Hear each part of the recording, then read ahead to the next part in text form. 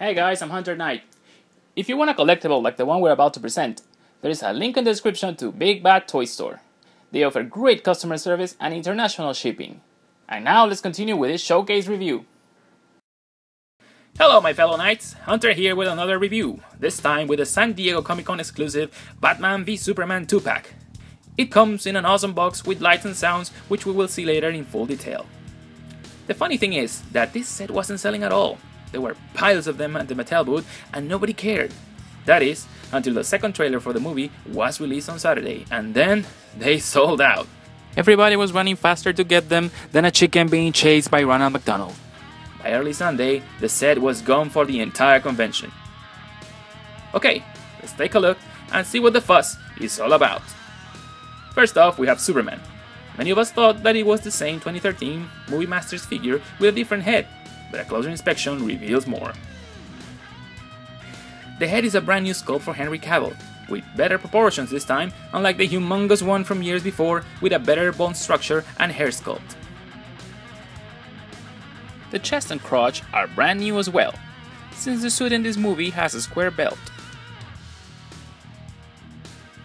These yellow lines are also not present in the 2013 figure, so a new sculpt for the entire chest was in order. The question is, why didn't they give us a nap crunch this time? Not cool, Mattel, not cool. That is a wasted opportunity in my opinion. His boots are also brand new, since now they have that red trimming on top. His cape is made of a semi-translucent fabric attached at the top by this weird contraption that throws the look a bit off. I guess doing it hot toy style would have been too much. The regular release of this figure will come with a plastic cape and irregular colors instead of the metallic look seen here. Articulation wise, you get the same thing you got in 2013. There is nothing new, but still you can get soups in all sorts of godlike poses looking down at your other DC figures. Next up is the Dark Knight himself in his first ever figure for the Batman vs Superman movie. The sculpt seems to be brand new from top to bottom. The suit has all the wrinkles and stitches the movie one has, even on the bat symbol. However, the texture is not movie accurate. The entire figure comes decorated in a sort of metallic gray, similar to Superman's blue. The hands have brass knuckles and so do his boots. They are ready to kick Superman's ass back to Kansas. Now, the cowl. That is where the madness begins. It has made geeks angrier than a midget with a yo-yo, and that is because of the texture in this thing. It's very different from the screen suit, which we can see here. See? Totally different. But alas, I'm a very forgiving person. So now, let's see what the hell is wrong with his eyes? They look funny. I guess they're too big or too bright. Instead of looking angry, he looks as depressed as a polar bear in Hawaii. The jaw has a subtle shade, but it's not exactly as we saw in the prototype.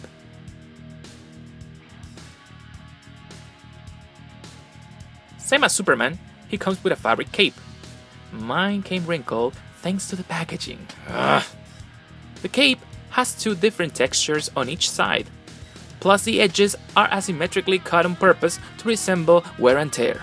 The cape is held again by a plastic piece on the back. But if the cape could be a bit bigger and wrap all around him, I would be as happy as a tornado in a trailer park. But I'll take it. In my opinion, it's a choice of color that throws the whole thing off.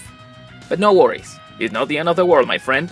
The retail figures will come in that familiar flat colors we have seen in the prototypes, and also with a plastic cape.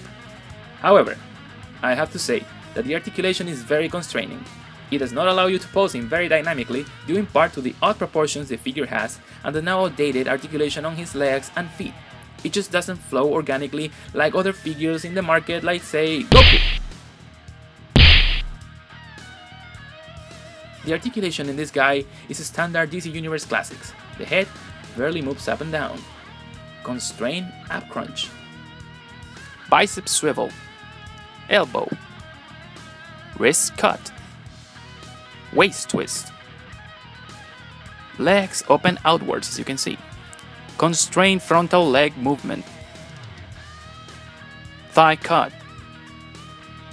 Knee. No boot cut, which really needs it. Ankles move forward and backwards. And no ankle swivel here, DC fanboy. The set comes with 3 batarangs made of soft plastic with a nice detail on the edges, as if these are going to make a difference against Superman. You also get a stand, which you can use to pose both figures or, if you want, as a real batarang. Take that, alien! Go home! Wait, he has no home. The stand can also be split in 2 and pose either figure on each. Nice!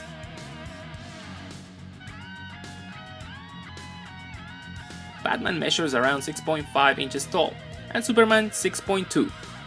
Yeah, Batman is huge here. Now comes the fun part, the box! It's what really sold the whole tamale for me. Mattel always excels at their package presentations for San Diego Comic-Con exclusives, and this time is no friggin' different. Let's see.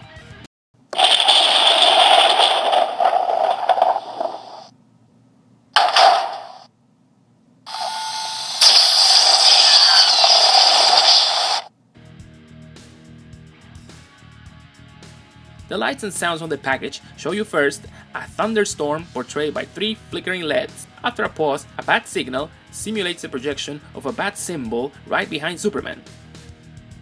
To be later surprised by the familiar S symbol incandescently appearing in a bright red color just behind Batfleck, to then later fade majestically into obscurity.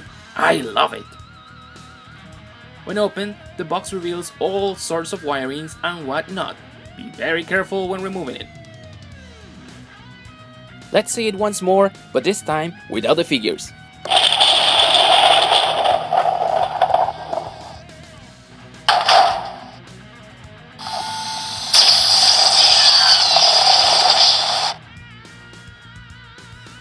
Well played, Mattel. Well played. I have to admit, I've been pushing the lights and sounds feature like a mindless drone again and again. It just makes me happy, okay? Don't judge me. The rest of the box has the now familiar Batman vs Superman logos, legal warnings, and a switch on the bottom to turn off the set, as well as the instructions to replace the batteries, all wrapped up in the now classic white mailer box complete with more Batman vs Superman logos.